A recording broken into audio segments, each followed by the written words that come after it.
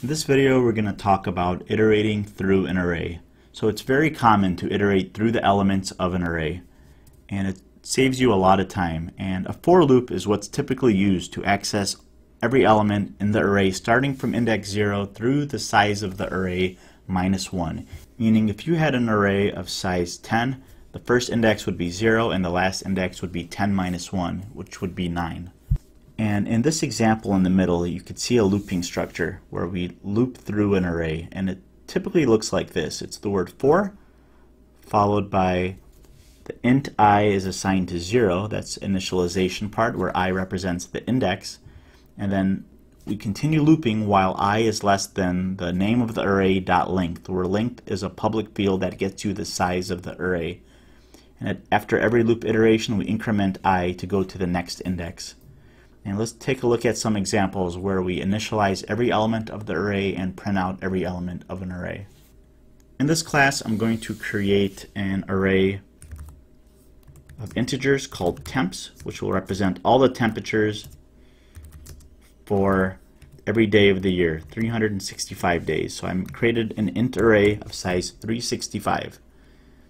And it would take you forever to do things like this. Temps at index 0 to 60 and temps at index 1 to 65 and so on.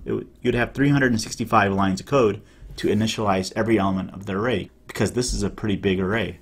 So instead, you could save yourself a lot of time by saying for int I is 0, that's the index starting at 0, and while I is less than the array temps dot length, which gives you the size of the array, I++, and this is going to loop exactly 365 times starting from 0 up to 364.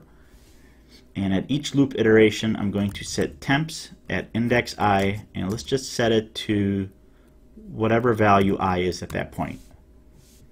And also, just to see the results, I'm going to copy and paste this for loop and change the code inside to print out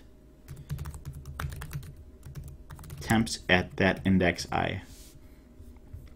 I run the program and you could see that starting at index 0, temps at index I's value is 0 and the last value is 364. Obviously you don't want the value to be the same as the index, so what we could do is possibly set temps to either 0. Now we have 0 for every element of the array.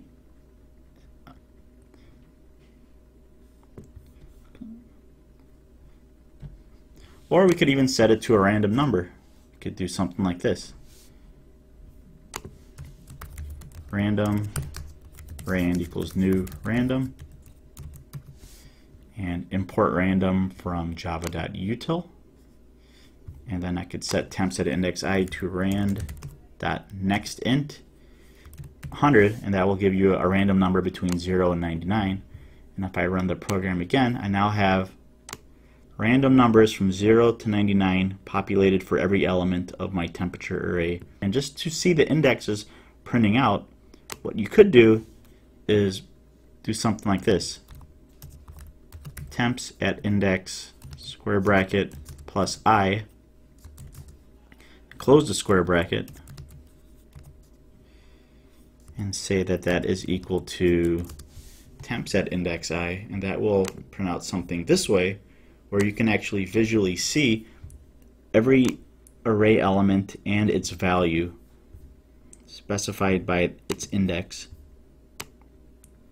So there's temps at indexes 0 through 364 with some random number assigned to it. And that is how you iterate through an array.